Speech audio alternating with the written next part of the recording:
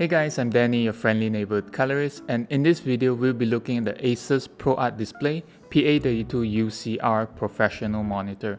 If you have watched my previous video comparing 3 other PROART monitors, this sits right between the $400 PA279CV and the $2,000 PA32UCX. So to say, it's a more affordable version of the PA32UCX, which specializes in HDR monitoring. I've been using it for the past week since I got it from the folks at ASUS Malaysia, but I will be returning this monitor to them after this review. In the box, it comes with the monitor, a desk stand, an I1 display calibrator, a power cord, adapter cables, a color pre-calibration report, and other warranty documents. The screen itself is 73 x 42.5 centimeters in size. It's quite standard for its size, and it weighs 7.7 kilograms without a stand, and it can be supported by most monitor arms in the market.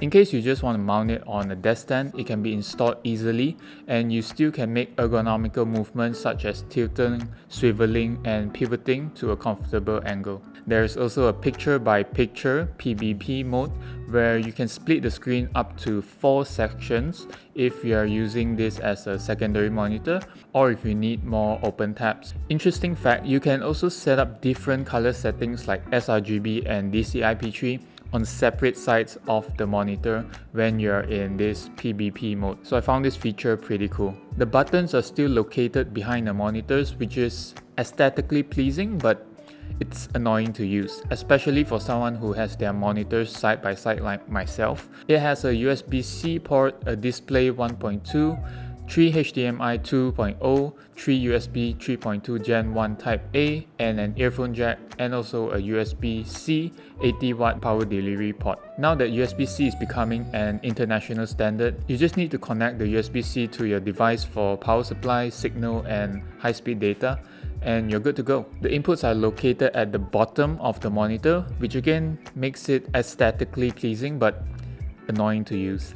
And as professionals, it's no surprise that we plug and unplug devices from our monitors all the time, be it for calibrating or bringing it on set. So having to fiddle with the port is definitely not something I look forward to.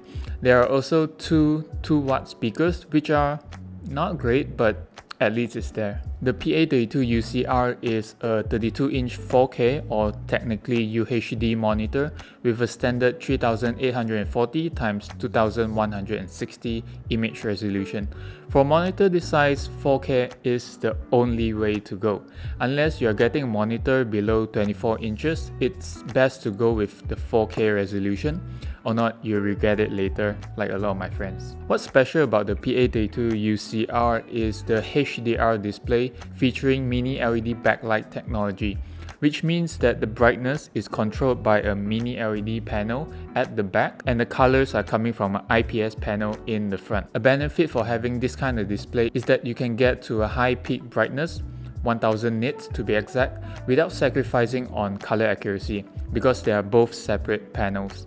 There are 576 individual mini LED dimming zones behind the IPS panel, a little less than my PA32UCX, but we'll do some comparison on that later. The viewing angle for this IPS screen is supposed to be wide, 178 degrees to be exact, but starting from the 90-degree angle, you start to see a magenta shift appear from the far side. The PA32UCR covers 100% sRGB, 100% Rec 709, 98% DCI-P3, 99.5% Adobe RGB, and 87% Rec 2020. I don't really have a comparison graph to show you the stats with other monitors, but from my market research, I can tell you that this is pretty good as far as color space coverage goes. What's more important is the color accuracy. Is this monitor accurate enough to be worthy of the PROART label? It advertises a factory pre-calibration of delta E less than 1,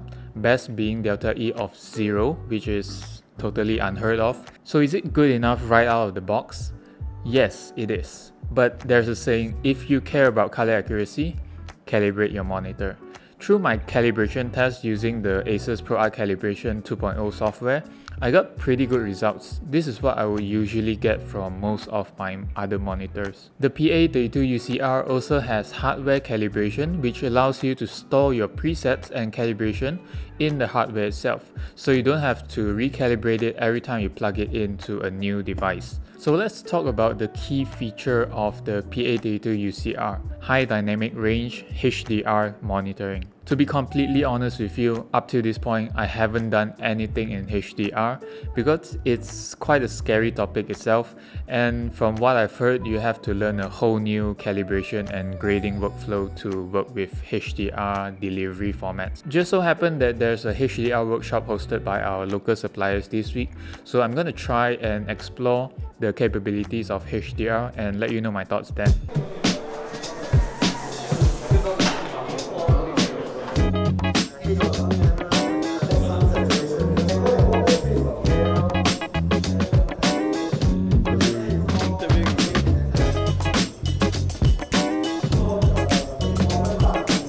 Hi. Hello.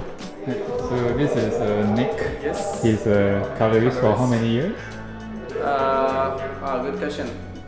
Almost 10 years. Wow, almost 10 years. Okay, so... And the person who's shooting is also a colorist, so yeah. This is my channel, I think I know. So you have been grading for HDR, right? Yes. So usually directors will come to you asking for HDR deliverables.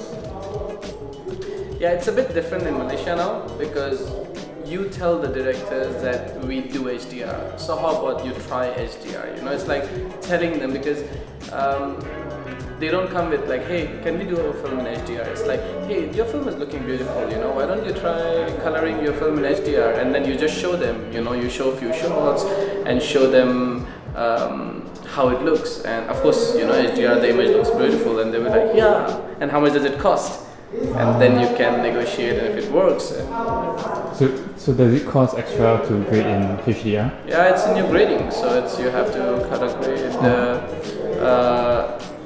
SDR and HDR will be a two different color grading, unless you have a Dolby Vision license, so you can down convert from HDR to SDR.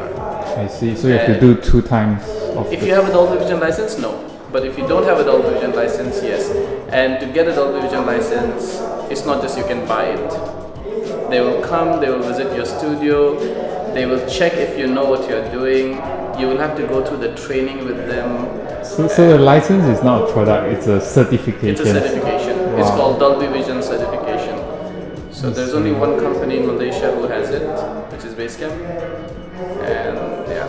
So what monitors are you using for reference? So for me, I have I'm doing OLED for now, and for HDR, and then I'm using my 709 monitor for my P3 and 709 monitor.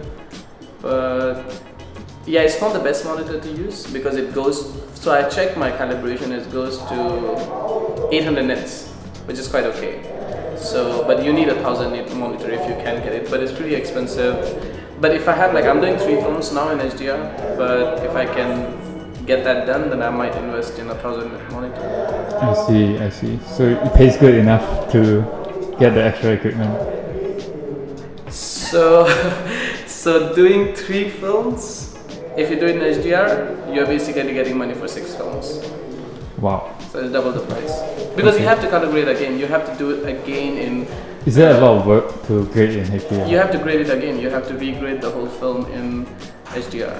So it's from scratch or like from whatever you have? It depends how you make your node tree, right?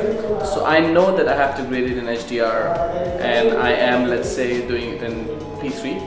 I will make my node tree in a way where I can use some of the balanced nodes for HDR grade and then tone the luminance down for SDR or get the contrast. So it depends on how you set your node tree. But I would say you will still have to do 70 to 80% work again. So that's a lot of work. That's a lot of work. Have you tried the ProArt, the ASUS ProArt HDR monitors? No, I have not. But I would love to give a try, but I have not so far. I don't have that monitor. Okay, thanks man. Thank you. Okay, thank you.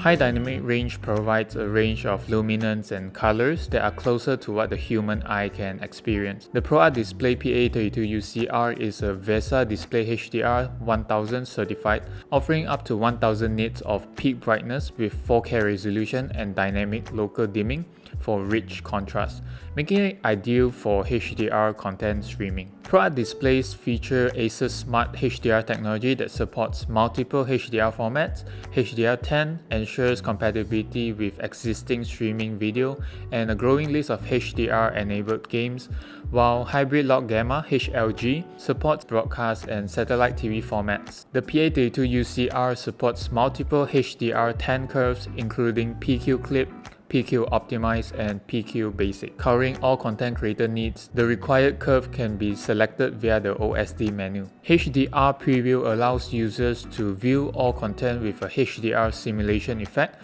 without HDR metadata. This feature can be used on various types of input, including feeds from editing softwares or directly from a camera. Although this mini LED backlight technology allows you to achieve high peak brightness for HDR, it does come with its downfalls just as any other panel.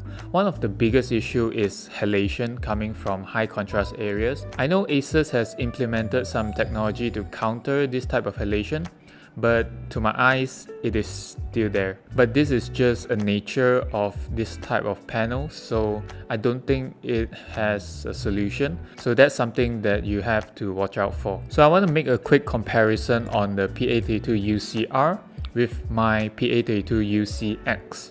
The PA32UCR is slightly cheaper because it doesn't have the full features of the PA32UCX, such as a lower peak brightness, 1000 comparing to 1200 on the X, and less dimming zones, a lack of monitor hood, and a simpler design. But it pretty much does everything you need from a HDR monitor. Other than that, I don't see any disadvantages that the PA32UCR has compared to its older brother.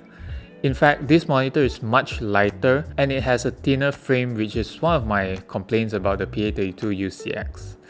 It's too thick. So this monitor is built for creatives with the need of accurate colors such as graphic designers, photographers, product designers, and most importantly, filmmaking to utilize the HDR capabilities. I would recommend it if you want to consume or create content in true HDR, which is 1000 nits, but don't want to spend the extra bucks for features that you don't need on a PA32UCX. In my opinion, this is the monitor to get if it fits your needs.